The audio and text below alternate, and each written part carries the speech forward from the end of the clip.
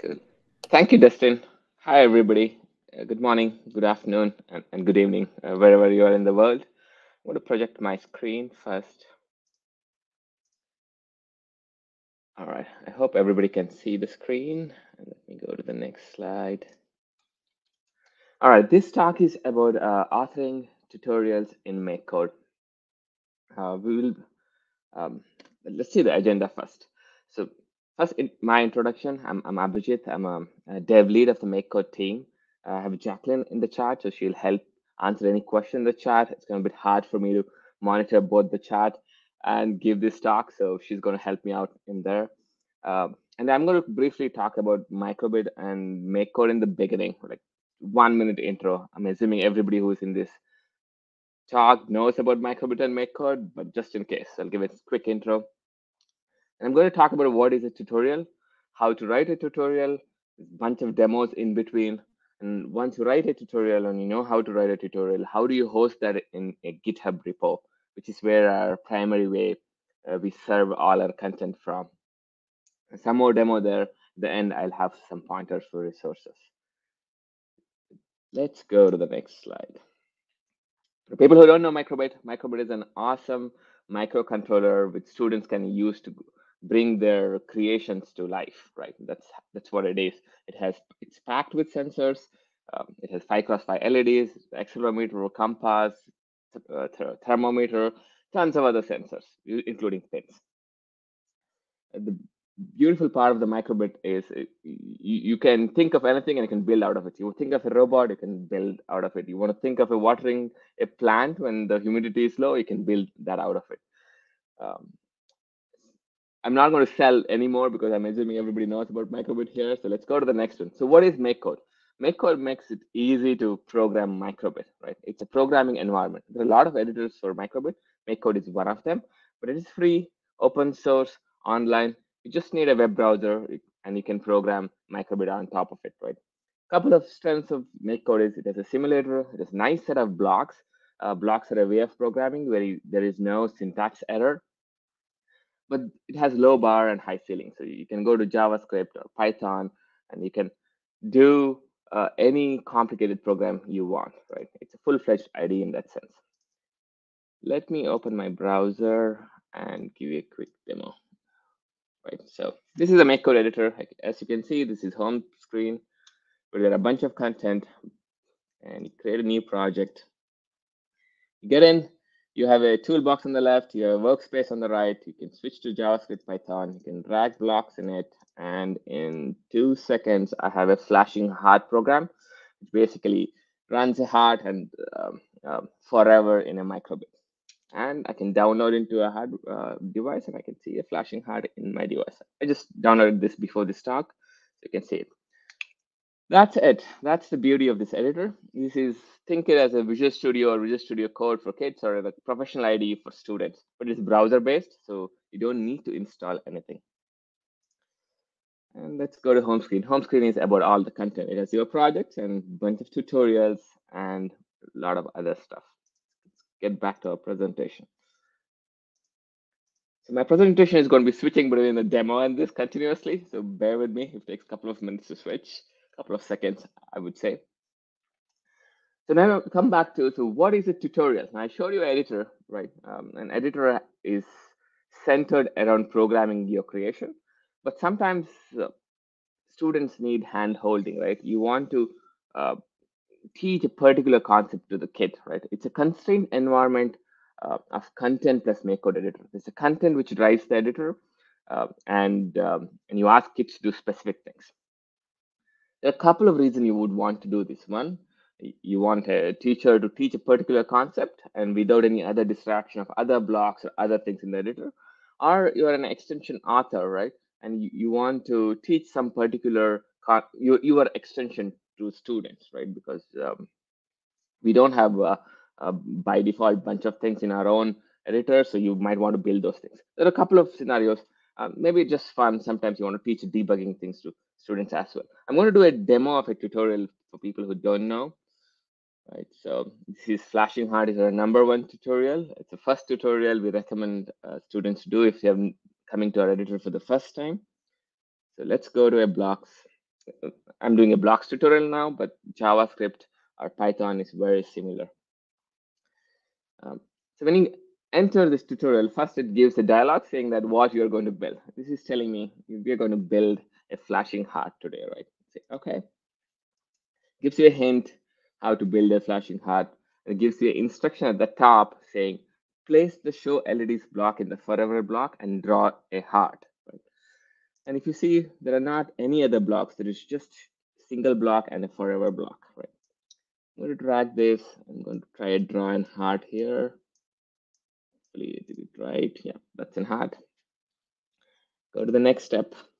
Just place another show LEDs block. And you leave it blank and draw what you like, or draw what you like. I'm going to leave it blank. And if you see in the simulator on the left, you can see a flashing heart. Let's look at the hint and see, did I do it right? Yes, I did it right. Let's go to the next one. And asking me to look at the virtual microbit, which I did already. The last one, download to the hardware, which I've done already. So I have a flashing heart right here. Done, right? This is like 15 minutes. You can have your first program working in your microbit. Right? This is like a hello word for a kid. It can blink the LEDs in the microbit within 15-20 minutes. Beauty of the tutorial format is it constrains the environment completely so that you can, a kid can be focused on what they're doing and the instructions are live in the editor.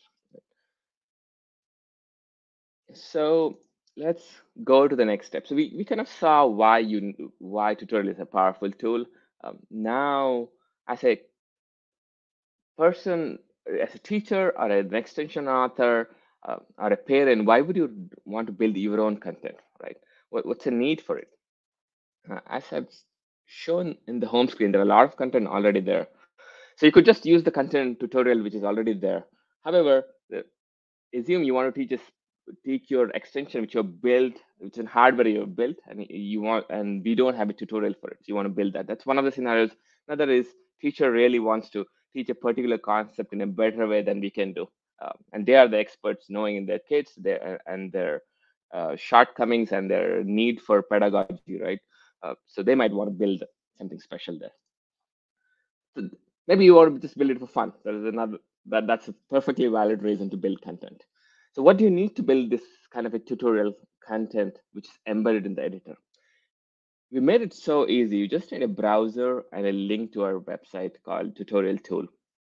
And to have that, you need to learn a basics of Markdown syntax and you'll be ready to go. I'm going to give a demo of it now from stage 0, right? So let's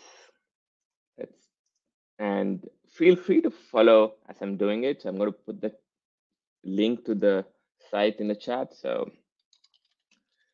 it's called MakeCode.com tutorial tool. So yeah, Jacqueline has already put that link in the chat. So we're all good to go. Let me not write anything. This is the tool. Quick brief intro of the tool. So basically, it's picked microbit as an editor. There is a content writing pane on the left-hand side and our full editor on the right-hand side. One of the important thing is there is a tutorial docs. You can click on the docs and it will take you all the things you need to know. But for today's talk, I'm going to just type it and see how easy it is. Let's go to the way you write the tutorial is in a Markdown syntax. Markdown looks like a scary thing, but it is really kind of an annotation you do in the text to tell the editor what to do, right? First, we're going to just concentrate on the text and do 4 things. We're going to add steps. We're going to add some emojis because everybody likes emojis. We'll add some GIF, and we will show you how to change from a step to a dialogue kind of interface. This is what we're going to try in the beginning. It starts. All right, so the top level is, this is a top level heading, and this is usually title of your tutorial, and we call it flashing heart. Pretty long heading. Hold on. All right. The second level is steps. Step 1 and step 2 and step 3. And you can click on the run button And you'll see on the right-hand side, the whole editor changed into a tutorial kind of an interface. And you see the heading is at the top. This is your title of your tutorial. I'm going to increase the font. Just it's easy. I think it's better. I hope this is better. So you can see, I think I lost the title. Maybe I should do a little bit lower font. Let me. Okay. So you can see there are 3 steps, 1, 2, and 3. There's nothing in there because I haven't filled anything in there. So the step 1 is basically we're going to add some data in there. Let's try to add some data. Okay, let's say this is an introduction, right? That's the first one. The step 2, and this drag show LEDs. The one we are going to, the tutorial we're going to build today is flashing hot. So the second step is draw show LEDs block and place it under the forever block. And the step 3 is drag another LEDs block, place it under the first block. So I have 3 steps, and you can see there are 3 steps in the tutorial on the right hand side. So I've given instruction for 3 steps. So let's run it and see. So my first step comes in here. This is an introduction. Second step is telling me to do something, which is drag the show LEDs block under the forever block. And the third one is drag and show LEDs block and place it under the first block. So all 3 gets reflected in my tutorial. What did we want to do? Right, that this is the first thing. We have top level macro and the second level macro. Top level macro is the title. Second level macro is the steps. Sometimes we don't show the top level macro if you don't have a space in the tutorial, but most of the time it comes at the top. Now we want to add some emojis, right? That's what we're trying to do. Let's add some emojis. Okay, and I want to add some GIFs as well in my thing. So I'm going to add some GIFs. These are not relevant for this tutorial, but I'm just trying it out. So let me add. I saw a GIF emoji there. Okay, I'm going to show you one more thing, right? The first step is basically an introduction, right? So I don't want it to be a part of the step in the top bar. I do want to be part of the full dialog. So let me do show dialog. These are kind of a macros which tells the editor, the edge show dialog is a macro which tells the editor, go and show it as a dialog instead of the step at the top. So let me run this. So now I got the dialog on the right hand side, which is the top level dialog with emojis and GIFs. This can be steps, but I've made it as a dialog. Still have 3 steps, but when first one comes up as a dialog, second one as a step, right? You can see the steps here, and the third one as another step. So we have 3 steps now, and we have an emoji and GIF in the top one. This is it for the text, right? You can do rich kind of set of things with just these 4 things. You can have a dialogue, you can have emojis, and you can have GIFs, which explains what to do, and you can have a steps built up. You can have 10 steps tutorial or like a 5-step, whatever you want to. So you can control the full text using this. But this is lacking one of the things, right? What I said in the thing is beauty of the tutorial is it reduces the toolbox. But if you see, my toolbox is full. There's all the things which is necessary. Let me zoom out a bit and show you this thing, right? So I want to filter it out. I want to tell it only use these blocks in this editor. Don't use any, give me any other blocks, right? Let's see how to do that. Let's go back to our 150% so you guys can see a bit more. All right. And let's try, let's go to our next slide. There are 2 things which are super important when you're displaying blocks or JavaScript. There's the block syntax, which you can use and specify what blocks to use. And you can highlight the text as well and say this block is important and show it is in the color of that category. I'll tell you what I mean. Right? I'll show you what I mean. Let's go back to this and say, blocks. I'm interested in the blocks only show LEDs, right? So, but I don't know what the Markdown, the important thing to note here, Markdown only accepts JavaScript. It doesn't accept blocks yet, right? But you can convert those JavaScript into blocks. Kind of important distinction. If you're writing this Markdown, you need to have some knowledge of JavaScript. If you have no knowledge, you can use the editor to get the JavaScript thing. For example, I'm interested in show LEDs block, right? Because I want kids to draw this, but I don't know JavaScript myself. But I'm teaching blocks, so I don't care at this point. But I can go to JavaScript and copy this code and put it on the blocks. So basically, I'm telling the editor to display only the blocks which are referenced here, which is forever and show LEDs. Let's run this, right? And let's reduce the zoom a bit so we know what we're doing. Now, if you see the toolbox is filtered out and you go to basic and there are just two blocks, show LEDs in forever, because that's what we specified here. There's another advantage to this, which is if you go to the hint, it gives me the hint by default because that's a snippet. We wrote it here. If you don't want this exact hint because you don't want to give the key, there are macros like explicit hints, which you can go and look up. So you can give a different hint. By default, sometimes this is very useful. If your kids get stuck, they can go to the hint and find out the exact key.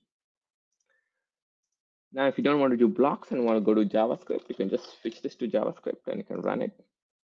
And now the whole editor switched to a JavaScript editor, Monaco, and I can drag this. That's that easy.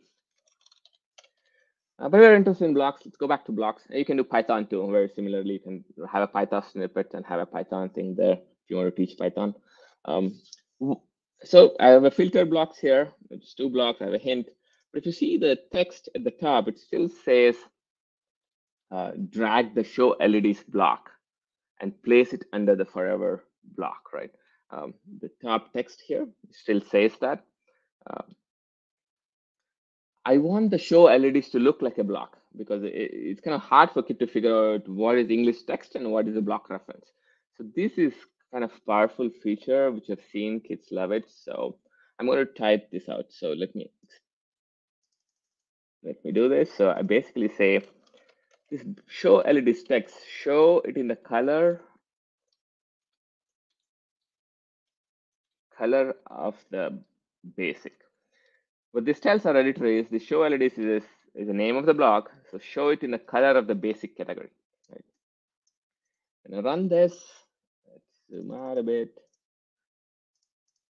You can see at the top, the show LEDs is basically shows up in a blue color, right? So it tells the kid that show LEDs, you can go to the basic category and fetch it. In the future, we want to improve the show LEDs to show the exact block. So this annotation or some other way when you click on it, it shows the exact block. So we do want this annotation to be there in the content, so it's easy for kids to figure out. So what you've done is you've written the text, you've filtered out the blocks, and you've shown the block color. So everything is working pretty good till now. So let's go back to our presentation. So we did all this. We did all the blocks too. And there are a couple of interesting things which I want to point out too. I'll show a sample program after this, but basically you can add any extensions to this as well. You can have a package syntax and you can add an extension to this tutorial. You need to add a package syntax because you need to know which extension you're referring to, but as soon as you add it, we'll refer those extension. In the diagram on the right, there's a turtle extension, which is reference to that.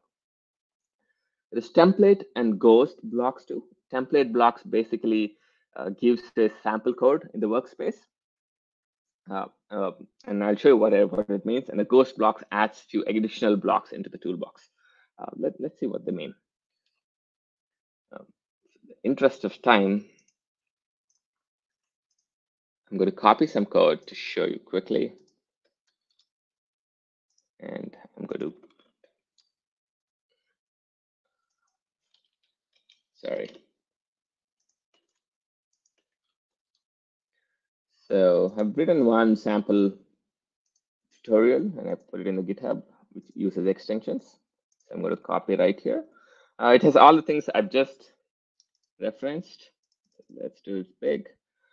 So it has an introduction, it shows dialogue, everything is fine. But the end, it refers a MicroTurtle extension, right? This says fetch this extension. In this case, it is fetching the particular version of it, but we don't need this typically. It says refer a MicroTurtle extension. Once you specify this in the thing, you can use that API namespace to refer those things. Now you can see there is template and ghost as well here, right? A template, what it adds is, by default, it adds some of the blocks into the workspace when the tutorial is begun. For example, when I start this tutorial, you can see pen up is already in the workspace. So if I add another thing, pen up, pen down, these are logo turtle style APIs. Run it, I get 2 of them here. So you can have some starter code in the tutorial. The template is a very useful thing to do. Sometimes the instructions are not sufficient. You want some starter code running in there, right? And this helps you do that. I think I made a mistake, but I'm putting this down as capital. Let's try again. Yeah, that works. A ghost is basically sometimes you want some additional categories or additional blocks in the toolbox, but you are not referencing them anywhere in your blocks or template code. The scenario is something like this, right? Your tutorial is teaching some set of blocks, but you do want to give students some additional challenge if they want to go beyond that. For example, in this case, it says show the function blocks. If the kids want to use functions, they can use functions, but otherwise functions are not used anywhere in this tutorial. Right? What happens if I remove this? I'll quickly show it to you. Run. So, okay, see, there's no function block here. So the ghost block basically gave an additional category and the functions, right? And you can use those blocks. Kids can use blocks, right? They're not referenced anywhere in the tutorial. They're not on the workspace on the right, but they add some additional blocks in the tutorial. That's kind of 3 things we talked now. Template, which builds some starter code in the workspace. Ghost adds some additional blocks into a toolbox. Package to refer any packages. At this point, we are done. Right? We don't have only other thing we have to do now is go test with our students or our consumers. Right? How do I test this now? So I can see all my code working on the right, but how do I share with my students? There is a quick and dirty way to do it, which is I'm going to show first, which is very easy for you to try out. You click on the share button on the right, and it generates an URL. Right? And I can show you, I can paste the URL here. You can see live now that it's a live generated URL, and you can try it. So if you go to the URL and paste it, it should load the tutorial right now. It's basically telling the editor, load this particular tutorial from the share page. And my turtle tutorial is all working great, right? Everything, it is the default template blocks. There are additional blocks here. There are turtle APIs. People who don't know what extension is, I had a talk last year on the same live summit on extensions. So please go and watch this talk. Its extensions are basically blocks which are added to your toolbox, and anybody can write it. This year's talk is adding content into MakeCode. So it's kind of a complementary things. Right? So going ahead, so you can completely try it. There are a couple of disadvantages to this, right? One, this link is read-only. So if you want to change your content, you want to reshare it and resend the new link. And it can contain 1 tutorial at a time. So if you have 10 tutorial, you need to send 10 links to students, and it becomes hard to manage. Going back to my presentation, so we did the first quick test in live site. So you get the tutorial one, right? So now the real nice way to do is move all this content into GitHub, right? You want to move all of them to GitHub repo. There are a couple of ways to do it. One, you fork an existing repo, the repo which I shared in like a couple of minutes back. You can just fork it, put all your content in there, and just share that, right? That's one way. Another way is from scratch. You go to our editor. We have a first-class GitHub integration in the editor, and you can use that. I'm going to demo that too in a moment. Tagging a release is important. then you test again, you license, and all kind of localization is supported. So you can basically write your own localized content in the GitHub repo, and we'll load the correct one based on the user language. So I'm going to show how to move this to GitHub. Let's go to the editor. So again, I have the whole content here. I'm doing Control A, Control C. I'm copying it. I'm going to a new project. I'm going to just do JavaScript because this is all JavaScript. If you want to do GitHub, GitHub integration is supported for blocks, but if you want to write the content, it's primarily you have to add a new file, and the file support is only in JavaScript. We don't expect kids to do this, right? We expect the content author who is slightly higher knowledge to do this. So I'm in the editor. There's a plus sign there. I do a plus sign. I'll say title.md. Go ahead. Creates a new file. See in the Explorer. Explorer shows all the files in the project, including your dependencies, but you're just interested in this new MD file. I paste everything here. This is my content. As you notice, there is a GitHub button at the bottom. I'm going to click on it. I'm already logged into GitHub, but otherwise you'll get a login prompt, and I'll say live demo. Microbit live demo. I named this repo as Microbit live demo. I'm going to click on that button. What is happening in the background is all this content from this project is going into GitHub. We are preparing a GitHub repository for you, and once it is done, we will come back. So it takes a couple of minutes to do that. One of the important things I said was very important to tag the release. This is because our backend fetches the latest tag. It doesn't fetch the latest check-in in the GitHub repo. This is nice for developers because you can keep doing changes and we will fetch the last known good tag which you've done. So you have to do a release. I'm going to do a release. It's a click of a button here, but you can do it in a GitHub as well. Once you get the release done,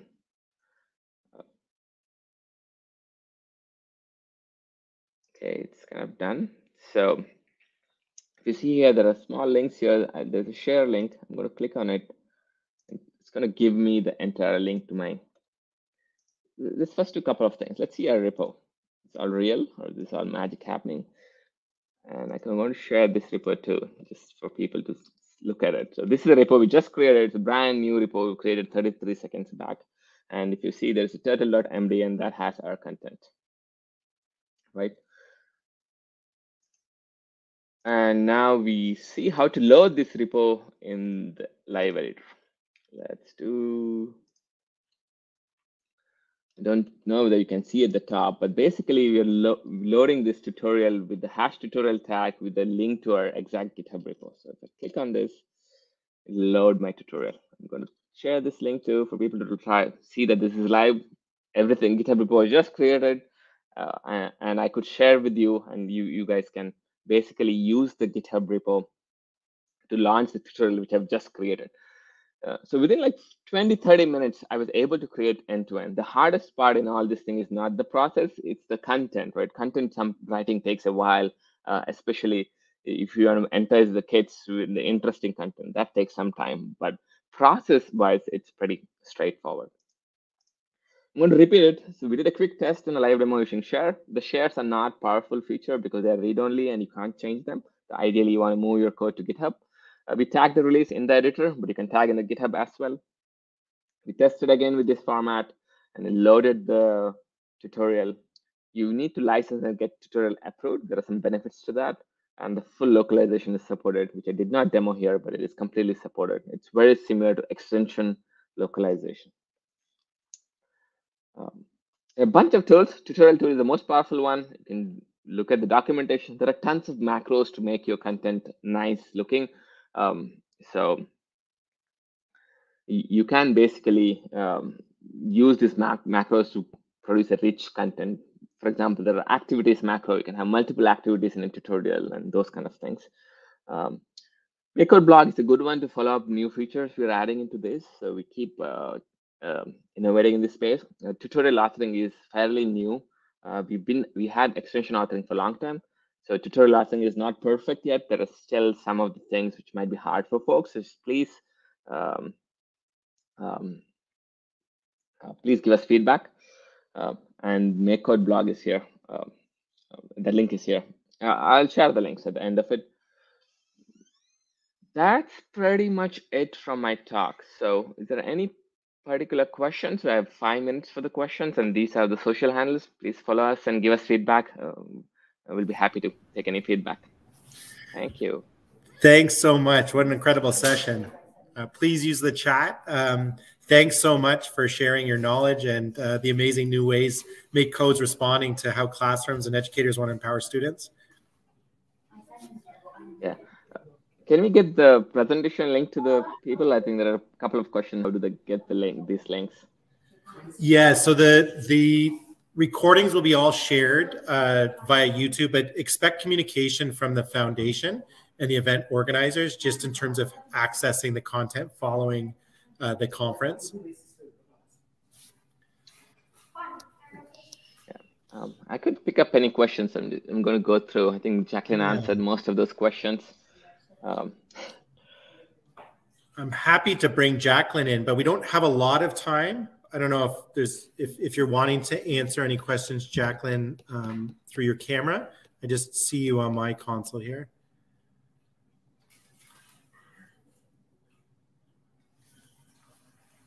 And that's okay either way. Yeah, GIFs, you can point to any GIFs, right? I think that one of the questions was, can I do GIFs? You can do GIFs, or usually it has to be hosted in GitHub, so there are size limits on the GIFs. Yeah, go ahead, Jacqueline. Yeah, so a couple of questions, Abhijith, that came up. One is Martine was asking how to author tutorials with extensions. So I've built a custom extension and I want to build my tutorial. How do I do that? Yeah, I touched up on it, but I didn't show completely. Usually there's a package macro. I can quickly show that too. Hold on. Oh, maybe I've presented. There's a package macro, which I'm going to type it here. So you can use that and refer any package. So it's completely supported. If you see one of the GitHub repos I've shared in this live demo, if you see that references a turtle package. So you can just follow that thing. Once you refer the package macro, you can use any APIs inside that in your content. So it's completely supported. That's a primary scenario we want to support as well. And then the second question Andrew was asking is, can you reference external files in your tutorial, like external PNGs, or do all the files have to be in the tutorial repo? You can refer external things, but to get approved, typically it has to be in the thing because we have to make sure these are right things for students. But to experiment, you can always refer any external GIFs as well. And just to clarify, the benefit of getting approved is that you won't have like a little disclaimer on your tutorial saying this is not approved content. So yeah. I mean, these are students. We want to be sure that the content is right for them, right? So great. I think that was all the open questions that I saw. Cool. Thank you so much. Thanks, Jacqueline and Dustin, for all the help and monitoring the chat. Thanks so much.